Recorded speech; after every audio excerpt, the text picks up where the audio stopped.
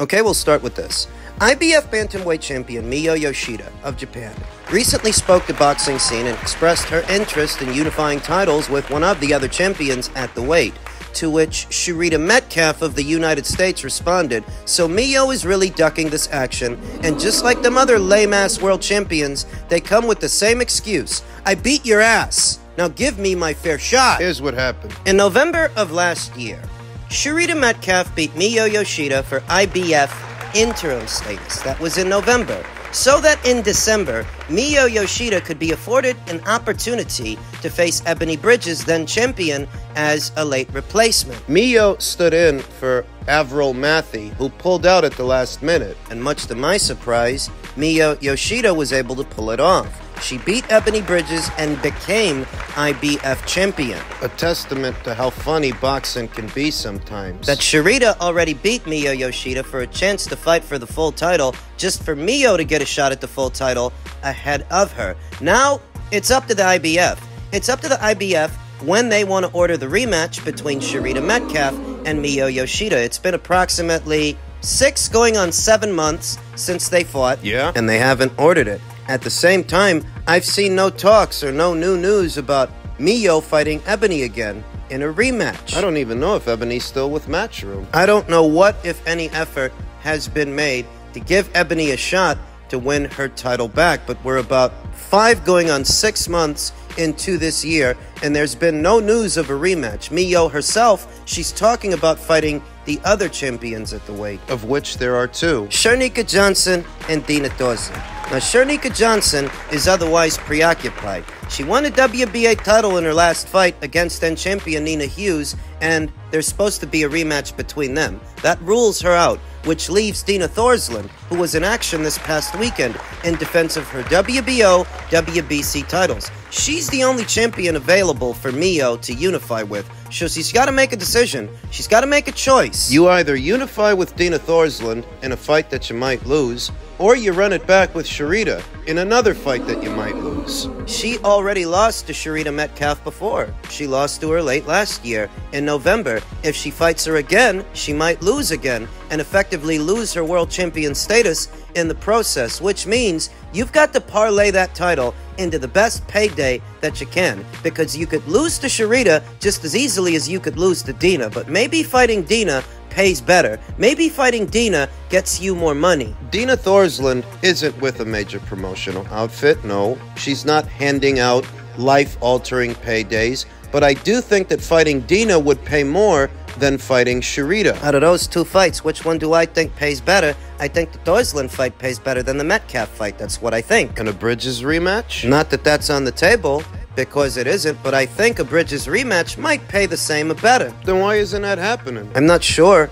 I get the sense that Ebony Bridges and Matchroom, Eddie Hearn, they're not seeing eye to eye when it comes to the money, and that's why Ebony Bridges has been left in limbo. No talks of a Yoshida rematch. No talks of a return fight. Nothing. Miyo said she wants to unify, but there's only one champion available to unify with, and that's Dina Thorson, who just fought this past weekend. So if you don't want to be bogged down with a potential order from the IBF to fight Yoshida Metcalf again, you've got to fight Dina. You've got to unify with her. There's no 2 ways about it. Nope. She's stuck between a rock and a hard place. Dina Thorson, by and large, is the very best fighter, the best champion at 118 pounds. And I think she'd beat Miyo Yoshida like a drum. She stands a slightly better chance of beating Shirita in a rematch, but I say slightly because it's all relative. That's compared to a Thorsland fight. In a general sense, what lost Miyo Yoshida the Metcalf fight is that her feet are too slow.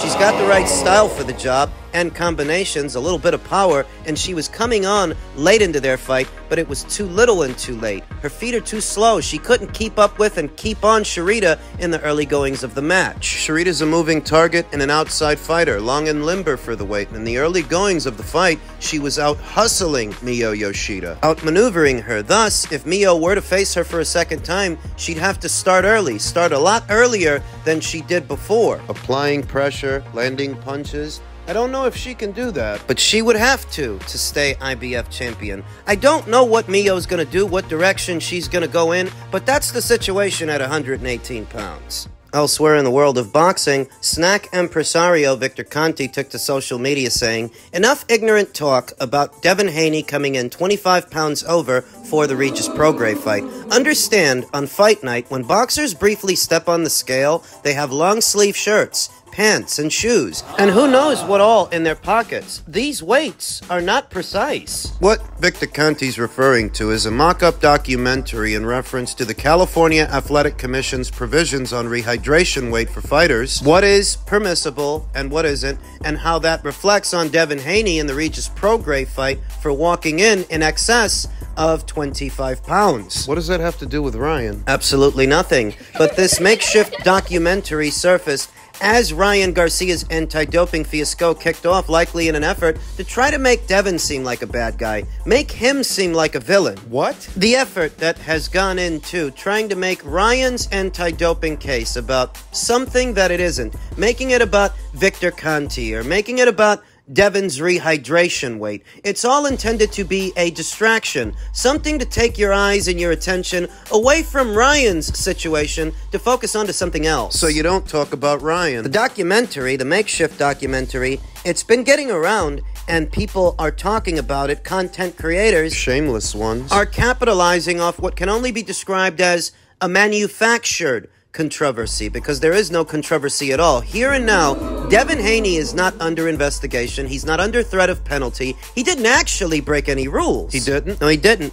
And what you're getting is a narrative, fragmented bits and pieces of information to make it seem as if Devin is in the hot seat, or Devin is under threat of suspension, under threat of being reprimanded for something that he did, when he isn't. He's not the one in the hot seat. He's not the one that may have to serve a 6-month to a 2-year ban for something that he did. No, that's Ryan. He's the one who's under threat of penalty. Ryan Garcia, who said, "One day, I will box again." Oh, I take it that the conspiracy about the Democrats and Victor Conti setting you up isn't going over so well? One day he'll box again. Why? Is he not going to box anytime in the near future? Some out there feel that the New York State Athletic Commission may so decide to make an example out of Ryan due to the high profile of his situation. It's not your ordinary anti-doping case. Many fly under the radar, like Erica Cruz's anti-doping case. She just tested positive for Winstrol, but nobody's talking about it. No, they're stuck on Ryan. Spoke to Rachel Donaire here on the channel, someone who's in the loop, in the know, and understands how these things work, and she feels that they might so decide to make an example out of Ryan because this situation's profile, too many people know about it. I'm not as optimistic. I just don't have that kind of faith in the powers that be and the people in boxing that they would so decide to make an example out of a moneymaker like Ryan Garcia. In spite of all the hullabaloo in association with all of this, when have the penalties for doping in the sport ever been harsh? That is, when have they ever been harsh in America? In other countries, maybe, but not this one. Not historically. So I'm not expecting much. Though on the predication that they do choose to make an example out of Ryan, they give him a 2-year ban, well, that would definitely stifle his momentum. Well, what about the hair follicle test and the test coming back negative? Well, if you know anything about PEDs, if you know anything about banned substances, you'll know that not all banned substances are created equal. That's one. And that hair follicle testing for Osterin it isn't foolproof. That's two. Just because a hair follicle test comes back negative, that doesn't mean you throw out the urinalysis that comes back positive. That's three. Maybe thinking to yourself, well, where'd you get that from? I'll tell you where I got that from. I got it from Pascal Kintz, expert in the field, who wrote a paper on it in 2022. The same Pascal Kintz that Ryan Garcia hired to test his own hair samples. That's where I got it from. Just because a hair follicle test comes back negative, that doesn't mean you throw out the urinalysis that comes back positive. You got that, Bill Nye, the science guy? Science guys and many that all of a sudden fancy themselves lab techs and biochemists who think they understand what's going on, they don't. I saw Ryan Garcia had to apologize to Logan Paul. Throughout all of this, Ryan has been saying some not so nice things about Logan, about his soft drink, Prime. Defaming Logan, defaming his brand. Thus, Logan Paul and his legal team took legal action and filed a defamation suit, explaining why Ryan all of a sudden wants to play nice and wants to apologize. I told you that he was punching above his weight, that your secret weapon is that you're a social media influencer, but you're not a bigger influencer than he is. He's got more followers than you do, more pull, more juice, more money, more influence. Not surprised to see that a few days after Logan filed suit,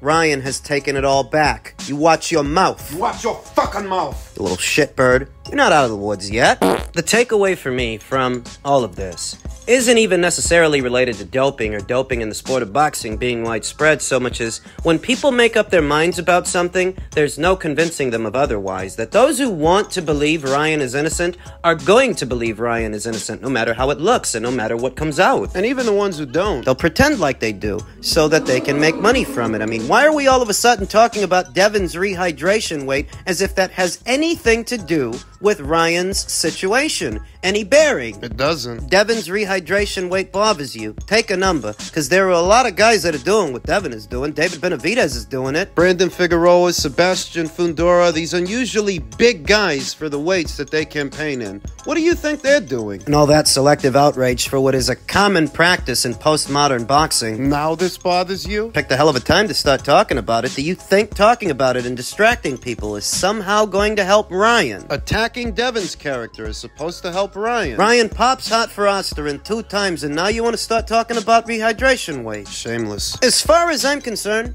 Ryan cheated. He knew that he was cheating, and he thought that he could beat the test. A lot of guys do. Simple as that. But if you want to know what I think, and you're here, so I'll assume that you do, yeah, Ryan cheated. No elaborate explanations are necessary. Ryan, if you were the commissioner of boxing, what was one thing you would change? Imagine a boxing league where you could do steroids. I think you've been in the ring with someone that's on steroids? Right, so breaking news just into us. The rematch between Tyson Fury and Alexander Usyk is scheduled to take place on the 21st of December 2024 after Usyk was crowned a historic undisputed champion in that battle out in Saudi Arabia, which was a 12-round classic. So it will be 21st of December. There's so many things like now you're wondering. I don't think Usyk will retire, even though he could. He could, yeah, he's completed it. He's completed it, mate. He could, but I think he'll go again. Just why not?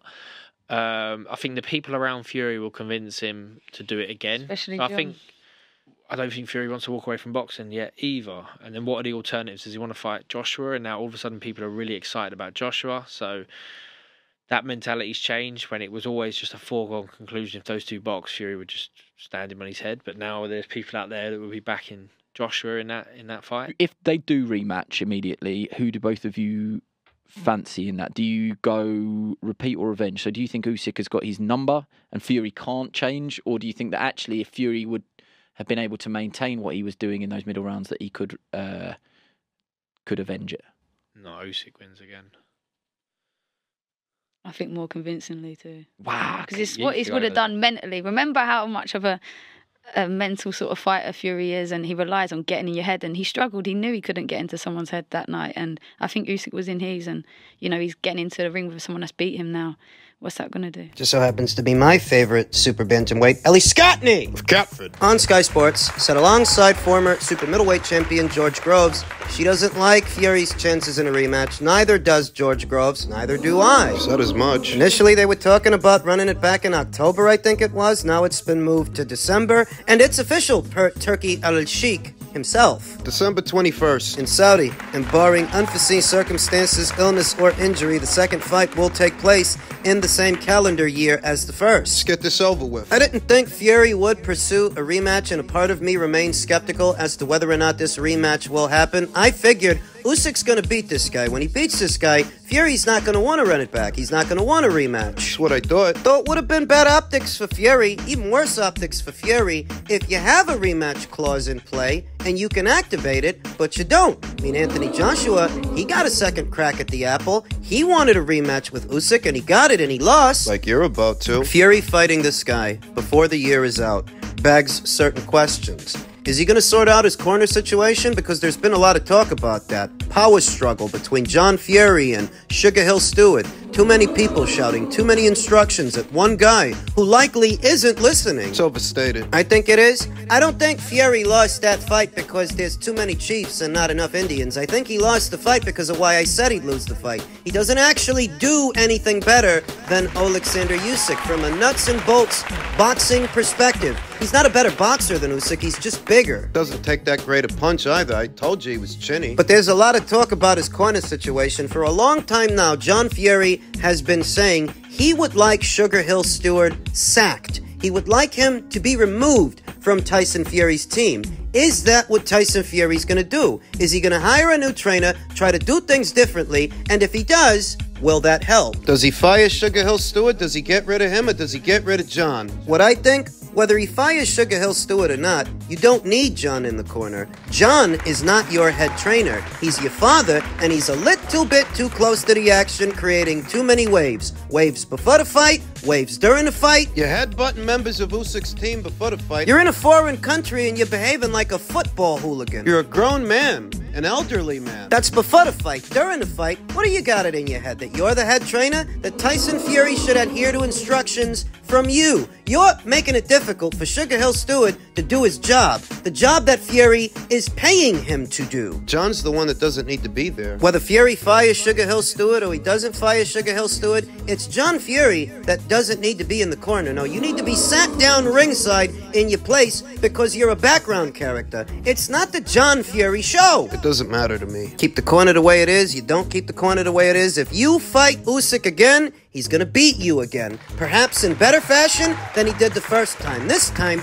he might stop you. Why? In a rematch, Fury will tell himself, I'm not going to give away the first 2 rounds sticking around and showboating. I'm going to start, and I'm going to start earlier. And the earlier you start, Try to use your size. the earlier he's going to land on you. Land on you like he did the last time. The earlier you start, the earlier he plants one on you that hurts you the same way you were hurt in the 9th round. People ain't got no memory and no attention for detail. That what got Tyson Fury hurt was trying to come forward, was trying to use his size. He was putting punches together and he got countered in between by a right hand, left hand combination that sent him careening into the ropes, and he was left at the mercy of Alexander Usyk. It was coming forward and using his size that got him. That's what got him countered. Far too much is being made of what limited success Fury had in the fight, which for me was really just limited to rounds 4, 5, 6, and 7. You could probably give him one more round if you're generous, but I'm not. So you want to fight that guy again? You want to run it back? You want to lose again? You're going to. I've got Usyk in a rematch, but you already knew that.